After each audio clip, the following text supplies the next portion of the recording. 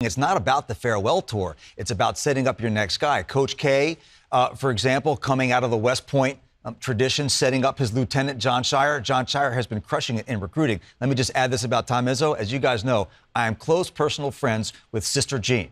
She's 104 years old, and she's still going to work every day. I think Tom's got about 36 more years before we talk about him retiring. I agree. Tom and I talk about this a lot. He's worried about his teams. He loves this team, and he's not thinking about retirement.